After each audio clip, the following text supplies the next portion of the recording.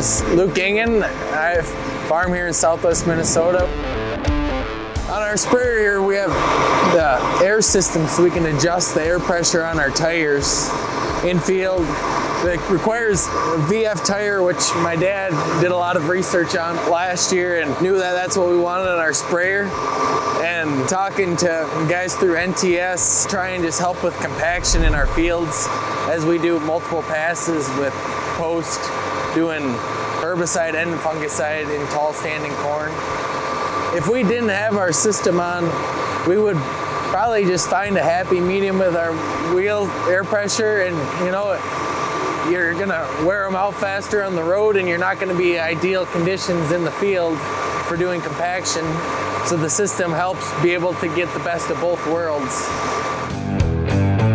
When it comes to operating the system, to deflate from 55 PSI down to 30, it takes a minute and a half, 2 minutes, and to go up, it takes probably 3 minutes, what I've noticed. I usually hit the up button right as I'm getting close to the driveway and getting folded up. Usually it'll just take 3 minutes, and I wait that usually before I pull out of the field.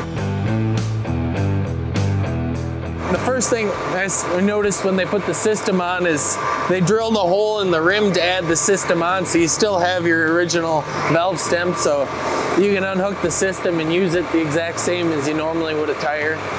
And then it's got the hookups here from the air compressor, so you can unhook it here, and that spins along with the tractor. So when I put my floaters on for pre's, we just had these up in a storage spot back here, so they were out of the way for our wheels.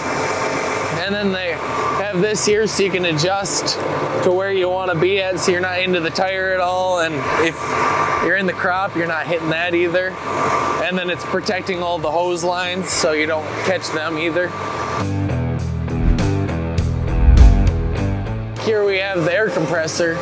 You see up on the back, there's air compressor that's hooked in through the hydraulics to run it, and then it's connected through the tank on the sprayer, so there's no additional air tank to store. And then it works with the sprayer air compressor then and the one we just added on to be able to help speed things up lifting wise. In the cab here then is just the screen or the box that they provide you with, where you can select which axles you want to adjust, and then the up pressure and the down pressure.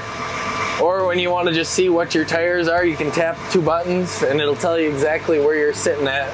I guess on the sprayer here we don't utilize it, but on other tractors we've got the system on with the air compressor. You can hook up a hose to the tank and be able to utilize that to be able to blow off, say you have it on your grain cart, you can blow off your combine and stuff.